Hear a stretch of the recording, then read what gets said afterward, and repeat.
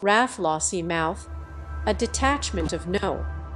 9 Squadron, spent a short period of time operating Wellingtons during April 1940 before being replaced by No. 107 Squadron and No. 110 Squadron, which were equipped with Bristol Blenheims. The first missions were undertaken in January 1942 by a detachment of 13 short Stirlings of No.15 Squadron and No. 149 Squadron and 13 Handley Halifaxes of No.10 Squadron and No. 76 Squadron. The Buccaneer made a return to Lossiemouth in the 1980s as RAF Maritime strike aircraft, the first arriving in November 1980 when No.12 Squadron transferred from RAF Honington in Suffolk, followed by No.208 Squadron in July 1983.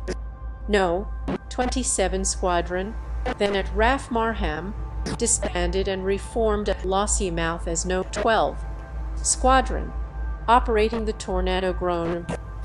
1992, No.237 Field Squadron of the Territorial Army was formed with responsibility for airfield damage repair.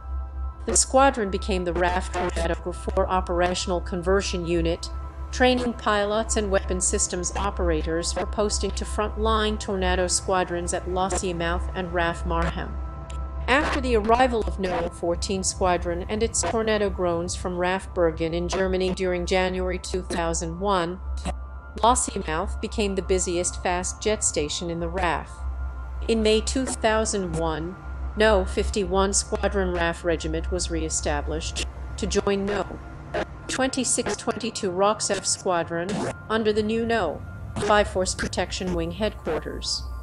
In preparation for the transition to the Typhoon, No.12 Squadron and No.617 Squadron disbanded on 1 April 2014, leaving No.15 Squadron as the only remaining Tornado unit at Lossiemouth.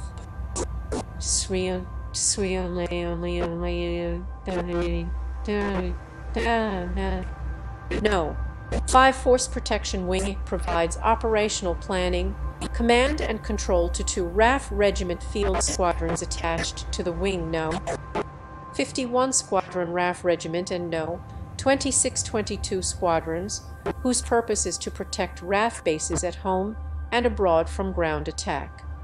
3 of 94, 3 of 5.